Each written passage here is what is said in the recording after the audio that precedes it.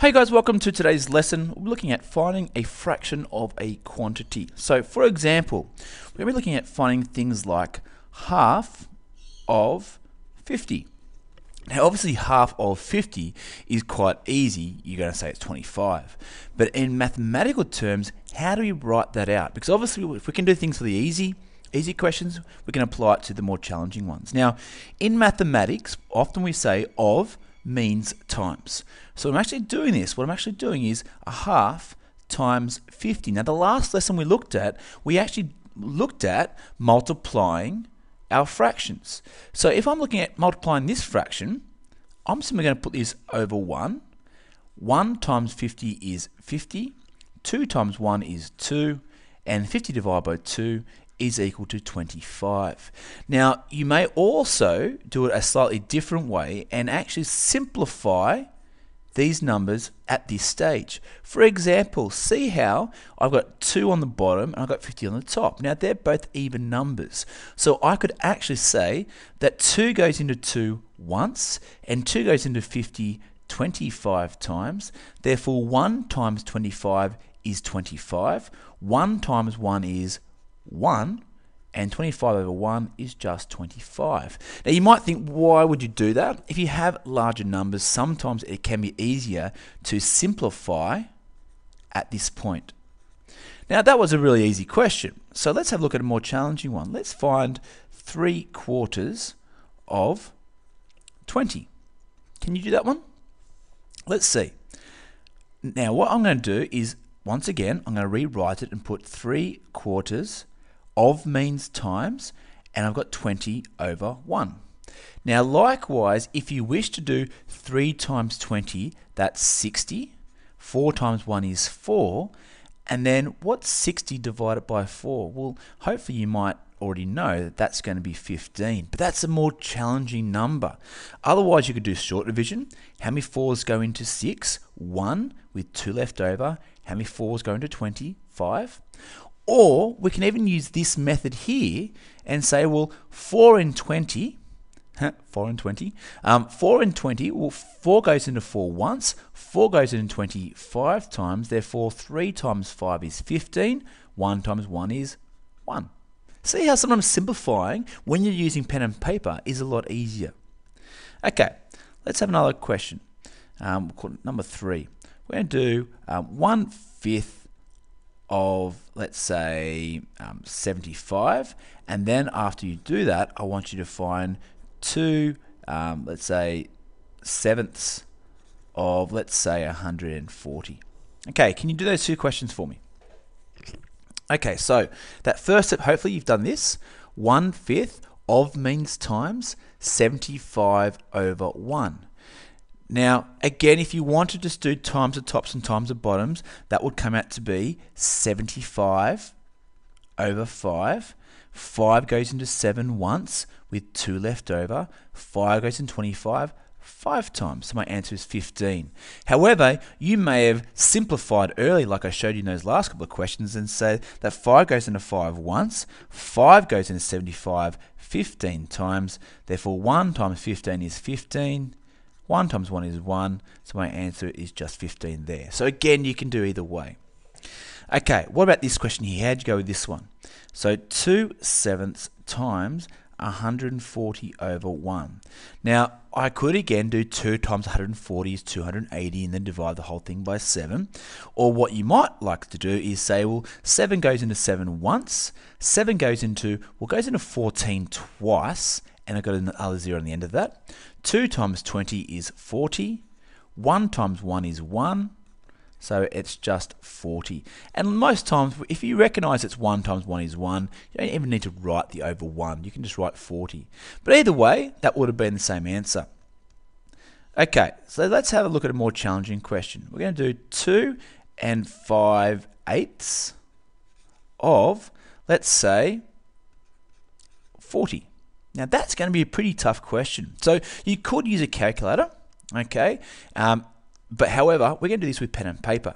So, like when we have seen those other questions, when we've added, subtracted, even multiplied and divided, we've often put this as an improper fraction because That's how we've learned to do all these calculations.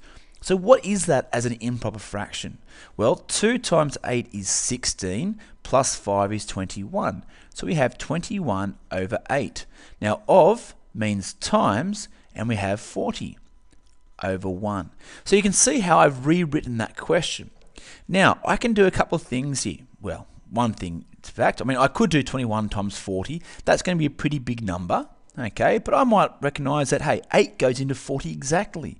8 goes into 8 once, 8 goes into 40 5 times. So now I can do 21 times 5.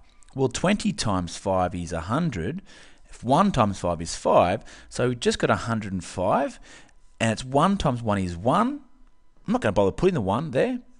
My answer is 105. See, a really tough question, but putting it as an improper fraction first, and then simplifying before we go ahead is the best way to do it.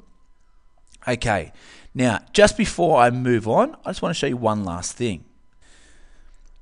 Now again, I have to apologize because my calculator, my emulator, is unfortunately not working. So I'm just going to have to use a graphics at the moment, and I'll have to redo this lesson when I get it working again. I just wanted to show you how to do some of these fractions on the calculator. Okay, so this is using the calculator. So we will look at the question. First of all, we'll look at 3/7 of 615. We'll do that one number, okay? So first of all, do you know where your fraction button is on your calculator?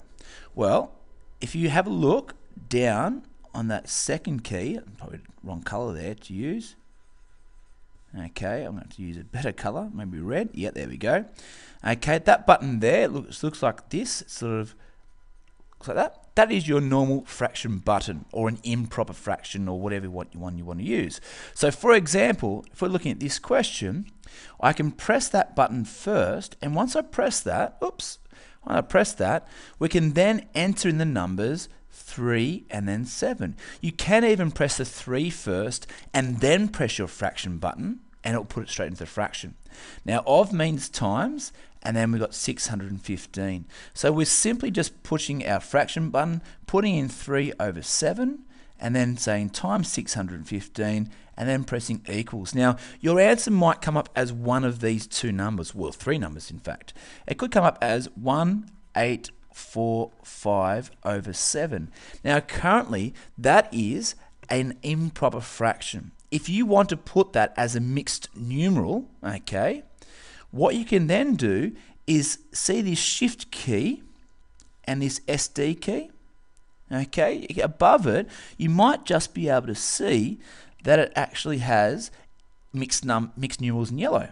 So if you press your shift and then press the SD key, it actually rewrites it for you as 263 and 4/7. Much easier than having to do it the long way with by hand. Alternatively, you might have your calculator come up as the answer 263.571426. Now that's quite unlikely that it will come up directly as a decimal. But again, if it does that, okay, all you need to press is that SD key yet again. But not the shift SD, okay, just SD, and it will put it straight into an improper fraction. But of course, if you wanted a mixed numeral, then you could press a shift in front of it. Now, that SD key, that is basically your fraction to decimal key, okay, or vice versa. So if you got a decimal and it can be written as a fraction, just press SD and it will do that for you. But remember, if you want the mixed numeral, you must press shift before you press the SD key in order to make that work. Now, that's the first type of example. What happens though if you have a slightly different question where this is not as a fraction, but it's as a mixed numeral to start with?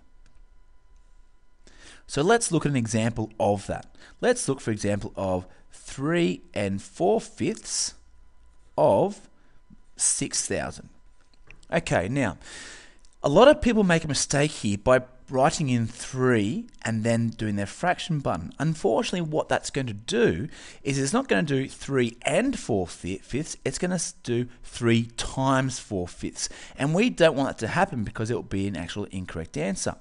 So if you look at your fraction button, it's a bit hard to see in mine at the moment, but if you look at your fraction button, above it in yellow, you'll actually see this box, which is actually your mixed numeral box. So if you press Shift and then your fraction button, okay, it will put that button there. You can type in 3/4 of means times and 6,000, and then depending on how you would like your answer to be written, if you want it as a improper fraction, you can just leave it as is, and most likely your calculator will do that to start off with. If you want it as a mixed numeral, okay, you can press Shift SD. But in this case, the answer comes up to be 22,800. So there's no need to put it into fraction key. In fact, if you press it, nothing will actually happen. So that's another way to enter in your fractions and to find a fraction of a particular quantity. Remember, if it's $6,000, that's the question, make sure you have your answer in dollars as well. Okay, I hope this was useful, guys. Again, I'll update this once I get my emulator working again and you can see it a little bit more clearly. Thanks, guys. Have a great day.